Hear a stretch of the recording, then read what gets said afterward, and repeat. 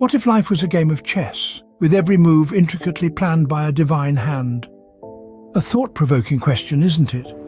Now imagine a seasoned chess player, a grandmaster if you will. He's seen it all, the victories, the losses, the stalemates. He's a master of strategy, a virtuoso of the 64 squares. Yet he's also a skeptic, particularly when it comes to the concept of a divine plan. He believes in control, in the power of his own actions. He's convinced that he's the sole author of his victories and the only one to blame for his defeats. The idea of a divine hand guiding his moves, his life, seems far-fetched, even ludicrous to him. After all, where's the strategy in that? Where's the thrill of the game if every move is predestined? But what if there's more to life than just strategic moves and calculated risks? What if there's a grander scheme, a larger game at play that goes beyond the chessboard? Now let's sprinkle a bit of humor into our tale. Imagine our chess player, a man of serious countenance, suddenly confronted with the absurdity of life.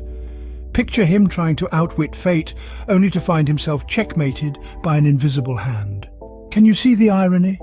The cosmic jest of it all? It's almost enough to make him smile, if not for his stubborn skepticism. But life, my dear friends, is a game unlike any other. It's a dance, a symphony composed by the divine. It's a journey that's meant to be savoured, not rushed. It's a puzzle to be solved, not a battle to be won. It's an adventure, a treasure hunt, a quest for truth and meaning. And our chess player, though a master of strategy, is just at the beginning of his journey. He's yet to learn the true essence of life. He's yet to discover the wealth of wisdom hidden in the game. He's yet to understand that life, like chess, is not about winning or losing, but about playing the game with integrity, courage and grace. Our chess player, though a master of strategy, was yet to understand the grand design of the game called life. What if the chess player, in all his wisdom, decided to question his purpose? What if he looked beyond the chessboard, beyond his strategic maneuvers, and pondered the grander design at play? Imagine the chess player embarking on a journey of faith. It's not a journey measured in miles or kilometers, but in revelations and insights. It's a journey that transcends the physical realm, reaching into the spiritual, into the very core of his being. He encounters spiritual seekers along the way, individuals who've also stepped away from their respective chessboards of life. They share their experiences, their doubts, their questions, and their discoveries. They speak of a creator, a grand chess player who guides the pawns, the knights, the bishops, and even the kings and queens of this cosmic game. The chess player listens, absorbs, and ponders. He faces challenges, of course. Questioning one's purpose is never a simple task. It's like trying to map out an uncharted territory, a place where traditional compasses fail, where one must rely on the inner guide. But as he delves deeper, he realizes something profound. He understands that everyone, whether a newborn baby or a wise old sage, is a student in this grand school of life. We are all learning, evolving and growing. We are all playing our parts in this grand game, this divine dance of life. He discovers that wealth is not just about accumulating riches, but about enriching one's spirit. He learns that truth is not just about facts and figures, but about authenticity and integrity. He comes to understand that leadership is not about dominance, but about service. And then he stumbles upon a realization that transforms him. He sees that he is not just a chess player, but also a piece on the board, moved by an invisible hand.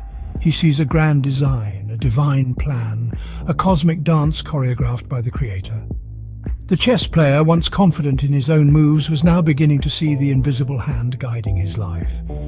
He sees that he is not alone, that he is part of something much larger, much grander. And in this realization, he finds his faith, he finds his purpose. He finds his place in the cosmic game of life. How would wealth change the game for our chess player? This question often brings a smile to our faces, doesn't it?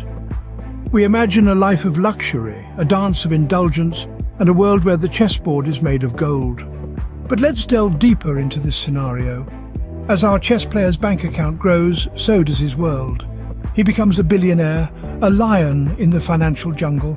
His wealth brings him the finest wines, the most sumptuous feasts, and the most luxurious mansions. But remember, he is not just a wealthy man, he is a chess player. This wealth, as grand as it may seem, could easily become a distraction from the game. The gleam of gold may blind him to the subtle moves of the bishop, the quiet threat of the knight, the silent power of the queen. He may forget that in chess, as in life, it's not about the material possessions but the strategy, the foresight, the wisdom. Wealth, he realizes, cannot buy the thrill of a well-played game, the satisfaction of a smart move, the joy of a hard-fought victory.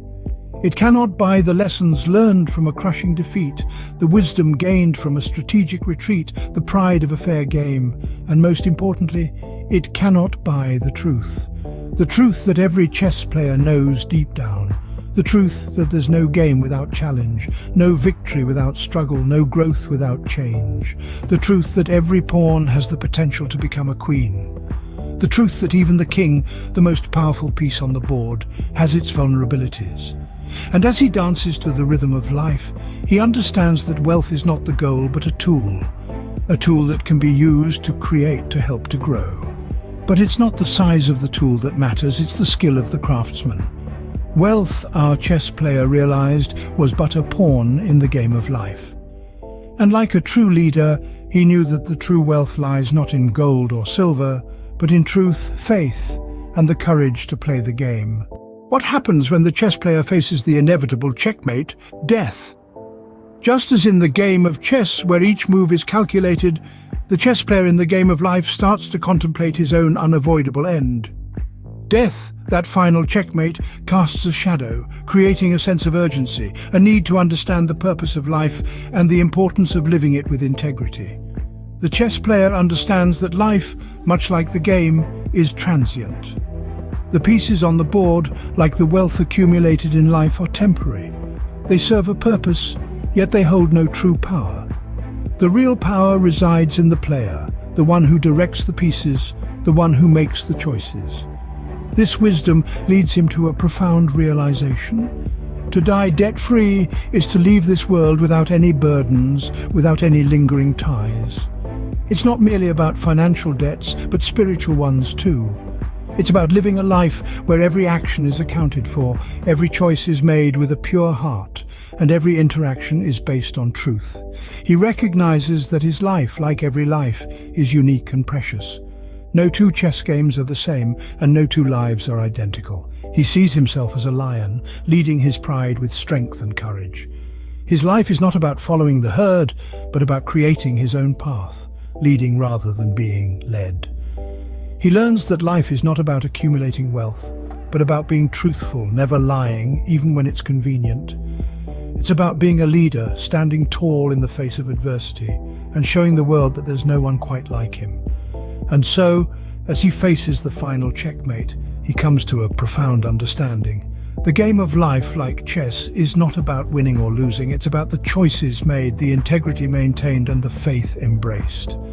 In the end, the chess player understood that the game was not about winning or losing, but about playing with faith and integrity. What if the game of life never really ends? Imagine for a moment that we are all chess pieces in a grand game, masterfully maneuvered by the ultimate chess player, the creator of all creation. No matter if we are kings or pawns, bishops or knights, our moves are part of a divine plan, a game that extends beyond the earthly plane. As we journey through life, like chess pieces advancing on the board, we're guided by faith. Faith, a compass in the storm, a beacon in the night, giving us the courage to embrace the unknown, to dance with uncertainty. It's the faith in the master player's plan, faith that assures us that every move, every choice, every sacrifice is not in vain. Wealth and truth, two seemingly distinct entities, yet intricately woven into the fabric of this game. Wealth is not merely the accumulation of material possessions. True wealth is a rich spirit, a heart full of compassion, a mind filled with wisdom. And truth? Truth is the cornerstone of our existence, the bedrock of our faith. It's the unwavering belief that we are part of something bigger, something divine. And when the final checkmate is made, when our earthly journey comes to an end, do we truly cease to be? Or do we simply transition to a new phase of the game? Just as a chess game doesn't end with the fall of a piece, our existence doesn't cease with our last breath. We may be old or young, wise or naive, leaders or followers, yet we all have one thing in common. We are unique. Each of us is a lion in our own right, roaring with the strength of our faith, our truth, our wealth. Indeed, the game of life is a dance, an intricate ballet where we smile, cry, love and lose. It's a dance where we're all billionaires, rich in experiences and memories, where we strive to never lie, to die debt-free, knowing there's no one quite like us. And so the game continues, with each of us playing our part in the divine plan.